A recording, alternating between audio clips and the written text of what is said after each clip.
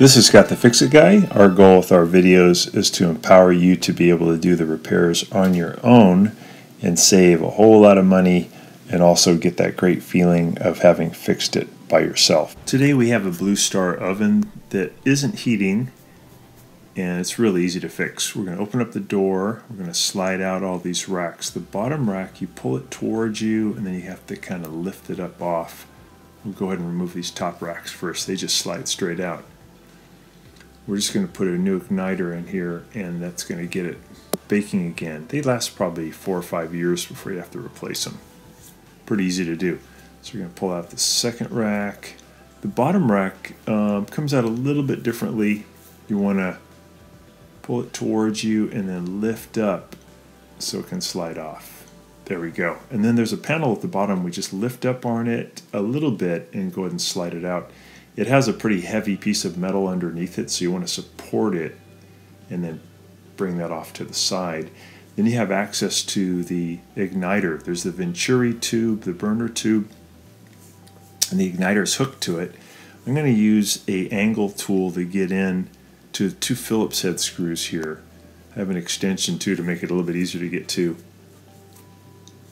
Could use a small Phillips head screwdriver would work also. So I'm just going to remove those 2 Phillips head screws and then I can get the igniter out. I have to remove a panel in the front underneath the door too. Pretty easy though. It has 2 Phillips head screws at the top. The ones on the bottom you don't have to remove. You can just do the ones on the top and then kind of slide the panel up to get them off the screws on the bottom.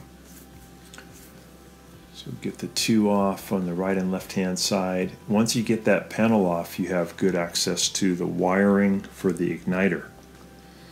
And in this model, it just has 1 igniter, so either one of the wires coming from the oven to power the igniter can be hooked up to either one of the new igniter wires. There's no polarity issue, so don't worry about that.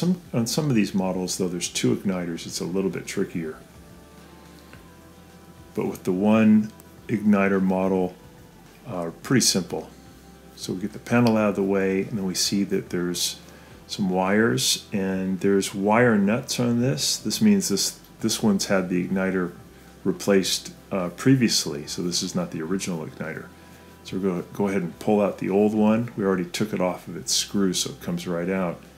And then all we have to do is just take those wire nuts off of the old wires and we'll go ahead and splice in our new igniter. The new igniter is just a pretty cheap one, probably $15 on Amazon.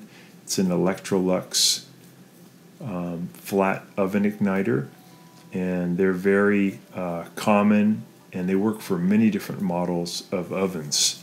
You can get the exact one for the Blue Star, but there's really not much difference in terms of how they work nor how long they last, but there's a big difference on price.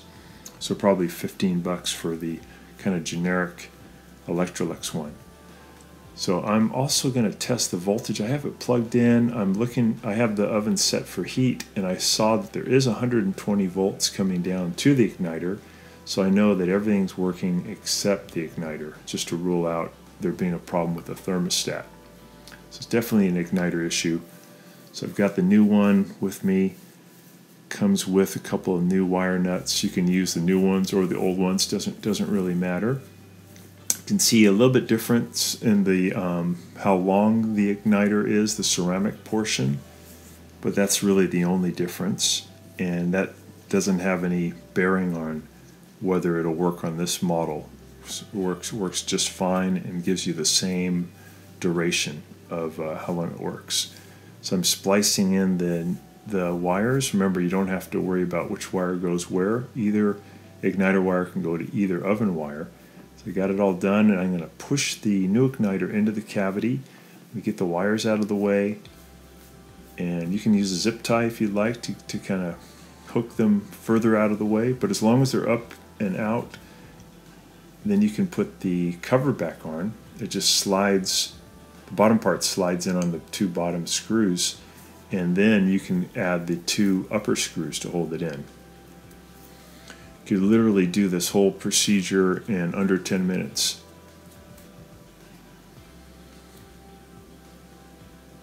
So zip in these 2 screws, and then we have to attach the igniter to the burner tube. Pretty easy. I'm going to line it up, and then just by hand, we'll go ahead and start the 2 Phillips head screws.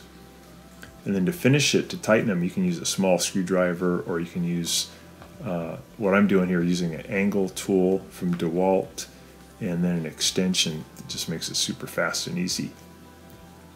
I got my DeWalt angle tool over at Home Depot. I think they're probably $30, but it's really rugged and has lasted me many years already.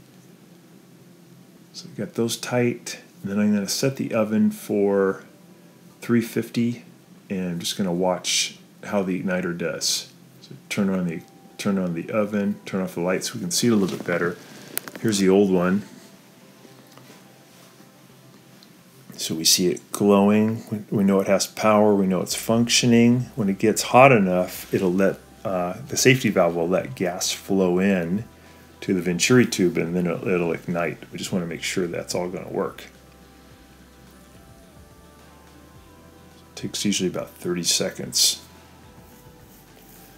When igniters get old, it takes longer and longer, and that's an indication that it's time for a new igniter. Sometimes it ignites kind of late and you get a little tiny explosion inside your oven, which you don't want. So there we go, nice blue flame, little yellow tinges is okay. So we'll turn that off, and we're just going to put it all back together, put in the lower panel, and then we'll put the racks back in, and we're done.